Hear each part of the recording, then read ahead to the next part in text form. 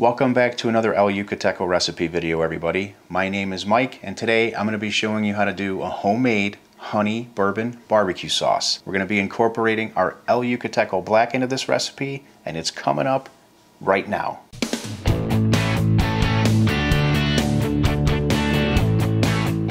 Once again, welcome back, everybody. We really appreciate your support. If you're not following us here yet, we would really appreciate if you consider hitting that button down there so you don't miss out on any of these great recipes. Speaking of great recipes, let's get right into today's homemade honey bourbon barbecue sauce. And don't worry, I'll have all the details down in the description in case you have any questions. So for my base, I'm starting with ketchup.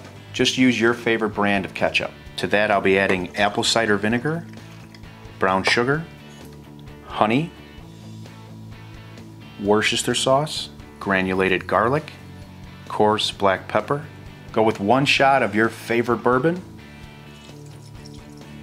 And we'll be adding the El Yucateco Black to this recipe. Now we're just going to whisk this for about a minute or so just to get everything combined. Next is to get this on the stove and simmer it at low to medium heat for about 30 to 60 minutes. This will reduce the alcohol content. The longer you go, the less alcohol will remain. Then simply allow it to cool before you serve it up.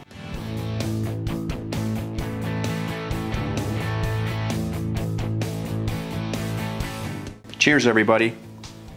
Now that right there is better than any store-bought barbecue sauce you'll ever come across. And the El Yucateco Black adds that outdoor smoky flavor to something we made inside. So that's it for today. Thank you so much for hanging out with me. I truly appreciate it. Give this one a try at home. Take care. Till next time, I will see you on the next video.